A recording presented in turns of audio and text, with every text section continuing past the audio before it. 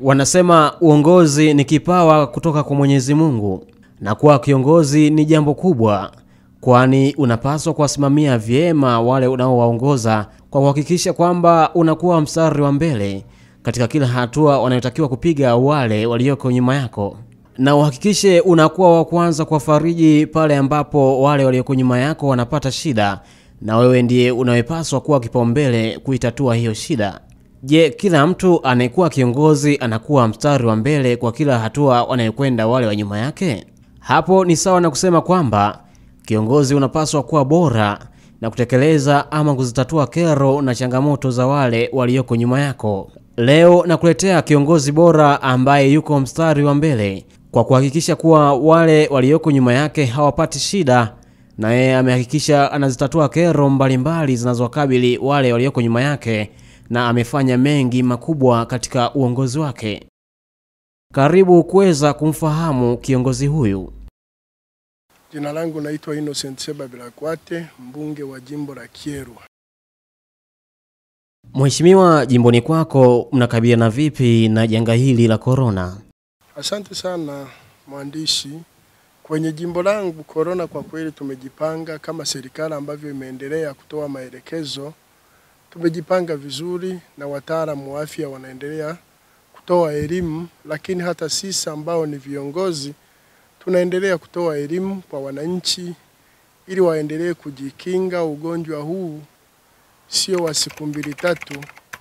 Kwa tunaendelea kutoa elimu, viongozi wetu wa wilaya kiwemo mkuu wa wilaya na viongozi wengine wa afya wanaendelea kutoa elimu ili wananchi wajikinge. Tunaendelea kuwaelimisha kuvaa barakoa, hata mimi kama kiongozi ninayo hapa, lakini pia kutumia vitakasa mikono. Na ninaendelea kuwaasa sana wananchi wasidharau maelekezo ya serikali kwenye janga hili la corona. Ugonjwa huu upo, unaua, lakini ningependa kuzungumzia kidogo kumshukuru sana na kumpongeza Mheshimiwa Rais kwanza kwa kuendelea kuwahimiza Watanzania kuendelea kufanya kazi pamoja na kuwepo janga hili, lazima kazi ziendelee.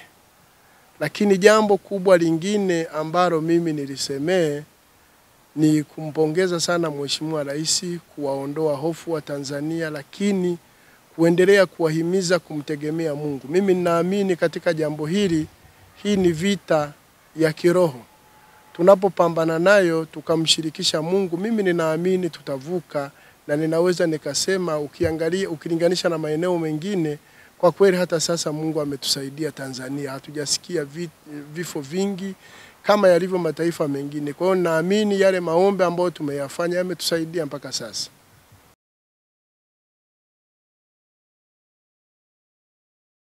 Asante sana waandishi wa habari. Mimi niseme kwanza nimshukuru sana Mungu ambaye amenipa ridhaa hii kukaa miaka karibia 5 bungeni.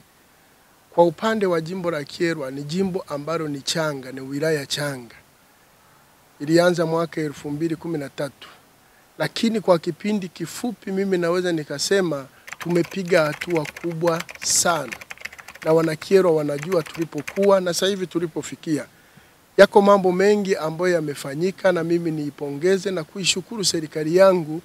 Kwa kweli imehudumia wilaya ya Kyerwa pale ambapo mimi ninapoleta kero za wananchi, ninapoleta mahitaji ya wananchi, na mengine nitaanza kuyataja hapa, na nyie wenyewe mtakuwa mashahidi kwa yale nitakayoyataja. Kwa kweli tumepiga hatua kubwa sana.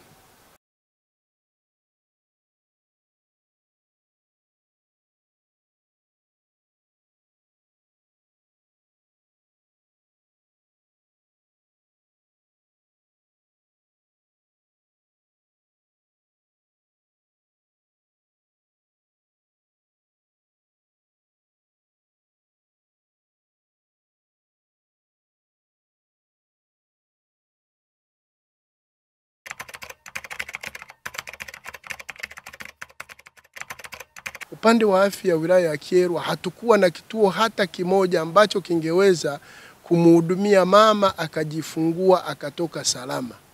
Lakini kwa kipindi cha miaka hii 4-5 tumeweza kuboresha vituo vya afya 3. Kituo cha afya Mrongo tumekipelekea milioni 700, 400 kwa ajili ya kuboresha majengo na 300 kwa ajili ya vifaa tiba. Sasa hivi huduma inafanyika vizuri. Tumepeleka pesa zaidi ya milioni 200 na tumeboresha pale Nkwenda.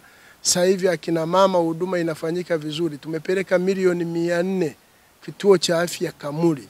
Lakini kubwa kuliko yote, tumeweza kujenga hospitali ya wilaya. Mkoa wa Kagera kama mkoa ambao una wilaya nyingi ambazo ni za miaka mingi tangu uhuru, hatukuwa na hospitali ya wilaya hata moja.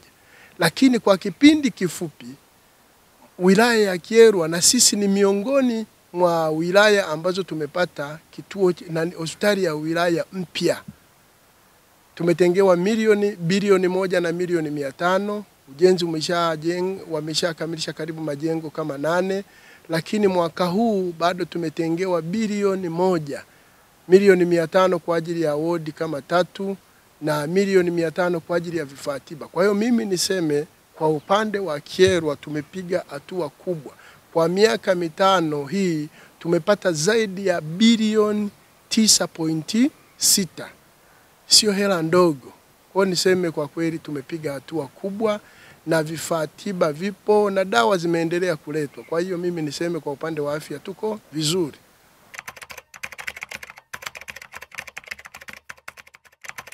Pindi mimi ninaingia madarakani, miradi mingi ya zamani ilikuwa haifanyi kazi. Lakini mwaka 2016 tulikuwa tumetengewa milioni 200 kwenye bajeti yetu. Lakini mimi nilikataa kuunga mkono Wizara ya Maji, na baada ya kukataa tukaongezewa bilioni 2 na milioni 750. Pesa hizi zimefanya kazi kubwa. Tumeanza kuboresha vyanzo vingi vya maji. Ninaweza nikataja baadhi ya miradi ambayo tumeipelekea pesa. Kwa mfano kuna mradi wa pale Kagenyi na Rukurejo tumeupelekea milioni 127. Ukienda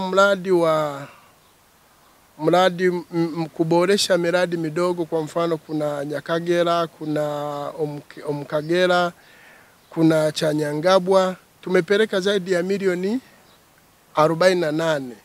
Ukienda kwenye mradi wa vijiji 5, Chanyangabwa, Kamuri, Kalongo na Kakerele, tumeupelekea milioni 147. Lakini kitu kikubwa kwenye miradi hii ni ile miradi ambayo ilikuwa ni ya zamani. Lakini tumeweza kubuni mradi mkubwa ambao unaweza ukahudumia vijiji 57.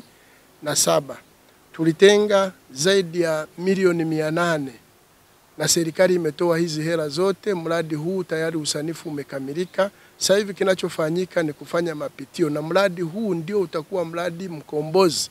Kwa sababu mimi nina vijiji 99, vijiji 57 vikipatiwa maji ni zaidi ya 60%.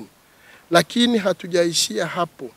Tumepeleka milioni 610 kwenye mradi wa maji Kibingo. Tumeendelea kupeleka pesa. Tumepeleka kwenye mradi wa Itela milioni 837. Tumepeleka kwenye mradi wa maji wa Bikagati milioni 880. Tumepeleka pesa kwenye mradi wa Rwenkorongo Rubwera milioni 234. Mradi wa Nkwenda pale Nkwenda ndio kama mji mkubwa, tumepeleka milioni 44. Lakini kuna mradi wa Kigorogoro ambao tumeupelekea zaidi ya bilioni 1.2. Mradi wa maji Mabira ni mradi ambao ulikuwa ni kama umesahaulika, lakini sasa hivi tumeuboresha, tumeupelekea milioni 586. Hatujaishia hapo. Kuna mradi wa maji Kaisho ambao unahudumia kata 3, Kaisho, Isingiro na Mrongo, tumeupelekea milioni 649. Iko miradi mingine midogo ambayo tumeipelekea hela kidogo, lakini tumeendelea kupeleka pesa. Kuna mradi wa Rwensinga ambao ni mradi mpya, tunaupelekea milioni 236. Kuna mradi wa Rugasha tunaupelekea milioni 288. Kuna mradi wa Charutahila huko kata ya Nkwenda una milioni 122. Kuna mradi wa Kitwechenkula una milioni 199. Kuna mradi wa Nkwenda tunaanza kujenga maji mradi mpya kwa sababu ni kata ambayo ina watu wengi. Tunaenda kujenga pale mradi wa milioni 249. Lakini hatujaishia hapo. Kuna pampu nyingi ambazo zilikuwa zimeharibika miaka mingi, tumezipelekea milioni 149.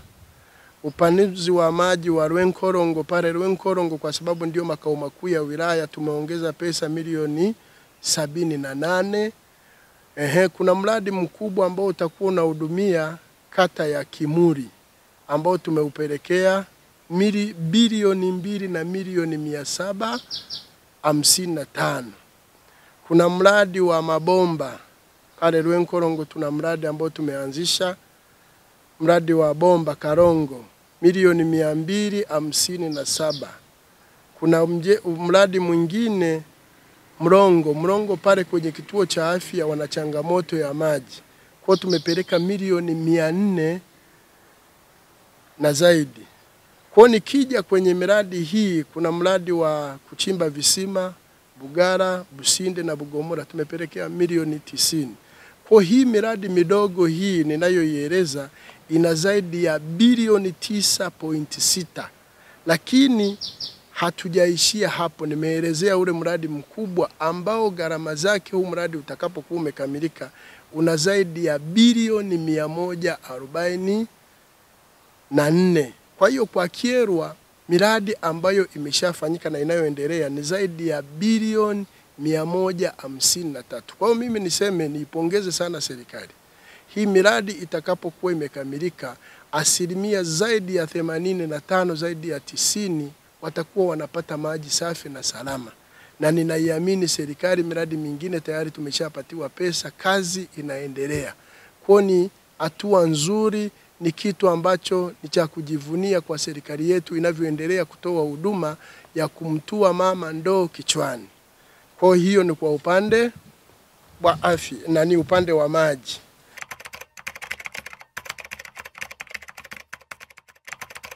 Nilikuwa najaribu kupiga mahesabu kwa Kyerwa tumepata miradi ya zaidi ya bilioni 48 kwa kipindi hiki cha miaka 5. Kuna maeneo ambayo yalikuwa korofi wakati mimi ninaingia.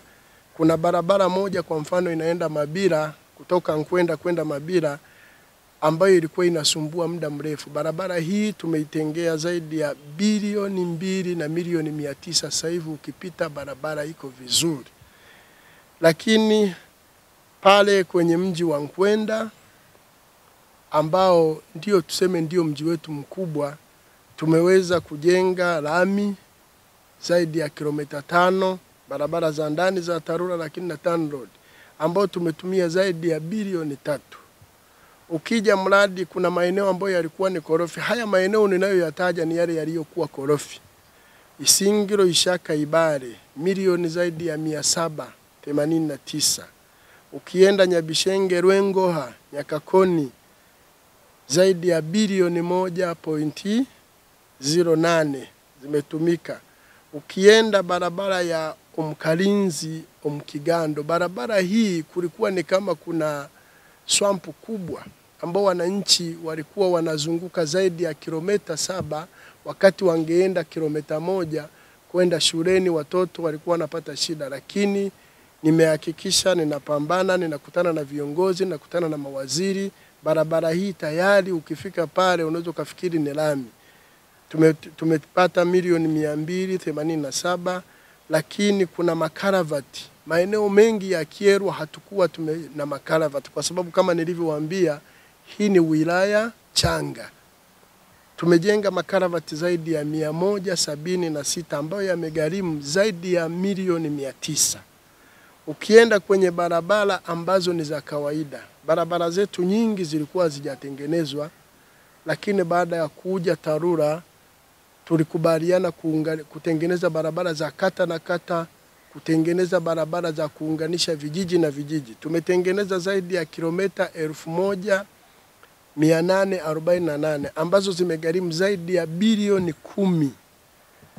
Lakini tunayo barabara yetu kuu inayotoka Mgakorongo kwenda mpaka Mrongo ambayo inakutana na nchi ya Uganda. Barabara hii ni ahadi ya muda mrefu kujengwa kwa kiwango cha lami.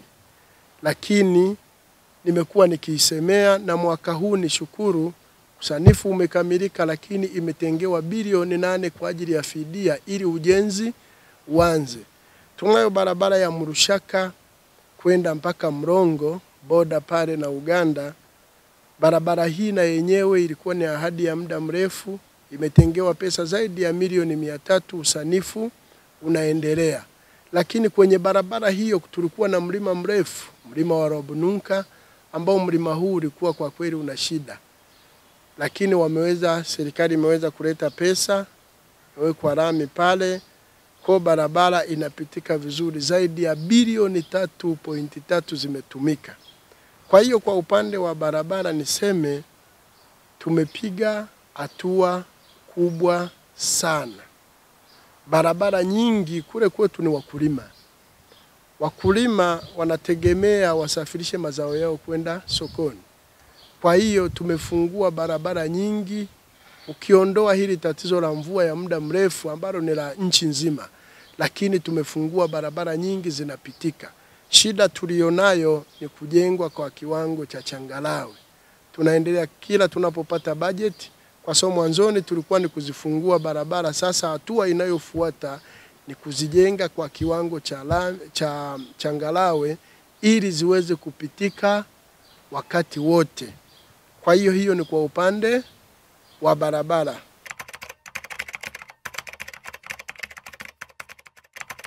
Kwa upande wa elimu, mimi nilipopata ubunge, wananchi walijitahidi kujenga maboma mengi sana. Lakini maboma haya yalikuwa hayajakamilishwa. Kwa hiyo mimi baada ya kuingia, nguvu kubwa niliyoiwekeza kuendelea kusemea haya maboma, lakini pia kupitia hela za mfuko wa jimbo nimeweza kutumia zaidi ya milioni 290 ili angalau kuwatia moyo hao wananchi waliojenga haya maboma tuweze kuyakamilisha. Na kwa sehemu kubwa nipongeze pamoja na halmashauri, tumeweza kushirikiana, tumewekeza nguvu kubwa. Nakumbuka mwaka 2018 niliweza kununua mabati zaidi ya 810, mifuko ya simenti zaidi ya 300 ili kukamilisha maboma ambayo ni ya sekondari, na kwa kweli tuliwapunguzia mzigo mkubwa wananchi. Lakini kwa upande wa serikali, upande wa elimu, kukamilisha haya maboma na kujenga majengo mengine mapya, serikali imeleta zaidi ya bilioni 6.4. Hii sio hela ndogo, ni hela kubwa. Kwa mimi niseme tunaenda vizuri, na mtu yote ambaye anaijua Kyerwa miaka 10 iliyopita, kwa sasa tumepiga hatua kubwa. Lakini sio hayo tu, serikali imeendelea kuleta pesa. Kwa mfano, hatukuwa na jengo la halmashauri, sasa hivi tunajenga jengo la halmashauri ambalo serikali imeleta zaidi ya bilioni 2.7. Hatukuwa na jengo la mkuu wa wilaya, serikali imeleta zaidi ya milioni 300, sasa hivi jengo linajengwa. Lakini tumejenga ofisi ya TANESCO, hatukuwa na ofisi pale, wananchi walikuwa wanaenda kupata huduma wilaya nyingine. Lakini tumeweza kupambana kuhakikisha tunapata ofisi yetu. Kwa hiyo huduma za TANESCO zinafanyika pale Kyerwa. Kwa hiyo hayo ni mambo ambayo nimeona niyaeleze na wananchi wayajue. Tumepiga hatua kubwa sana. Ukija kupiga mahesabu, haya ni mabilioni mengi ambayo yameletwa Kyerwa. Tumepata, nafikiri ukipiga mahesabu hapa ni zaidi ya bilioni kama 200 ambazo zimeletwa Kyerwa, na miradi inaendelea.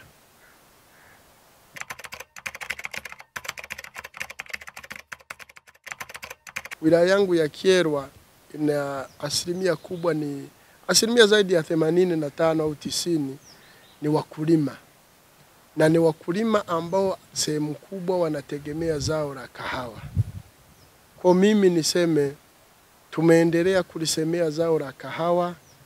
Kwenye soko la dunia bei ya kahawa haikuwa nzuri, lakini mimi kikubwa ambacho nimeendelea kukisemea na kukipigania ni kuona hawa wananchi wanapewa uhuru wa kuuza kahawa kokote wanakotaka, ili mradi wanafuata taratibu ambazo zimewekwa na serikali. Kwa hiyo hili nimeendelea kulisemea, na nishukuru serikali yetu ni serikali sikivu. Hili jambo inalisimamia vizuri.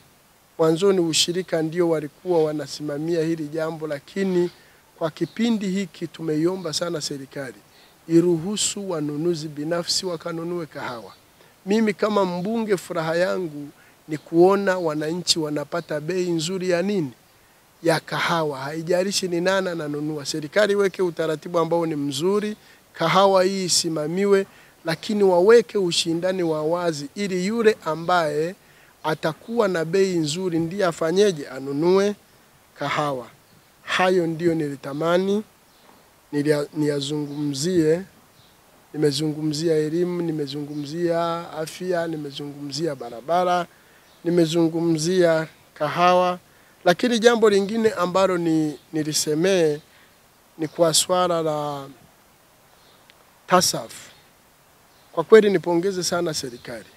Wananchi wengi wetu ni maskini, na hawa wananchi kwa kweli kipato chao ni kidogo.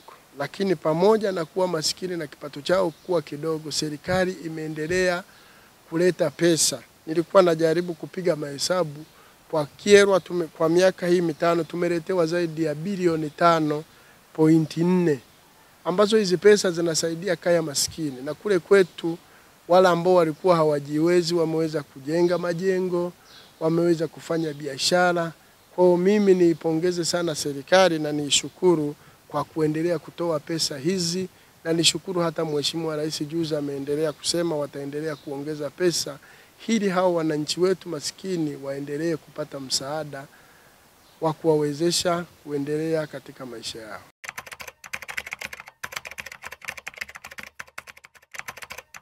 Asante sana mtangazaji. Serikali utaratibu ambao imeuweka, imesema wanunuzi wote wanunue kahawa, ambacho na mimi ndicho ninachokiomba na ndicho ninachokitamani, kwa sababu unaporuhusu wanunuzi wengi kuja kununua, lazima patakuwepo na ushindani, na yule atakayekuwa na bei nzuri huyo ndiye atakayenunua kahawa. Na hili wananchi wamelipokea vizuri sana, na mimi kama mbunge nimelipokea vizuri, kwa sababu ninajua wananchi wangu hawataendelea kuwa na manunguniko.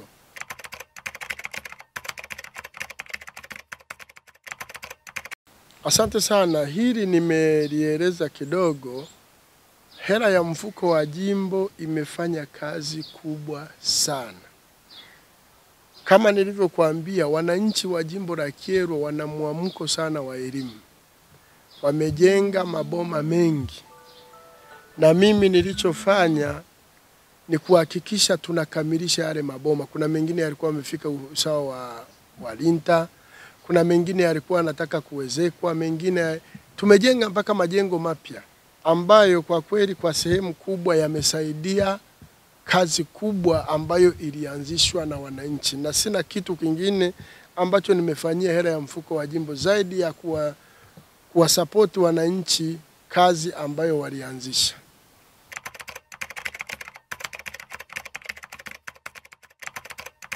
Asante sana mtangazaji.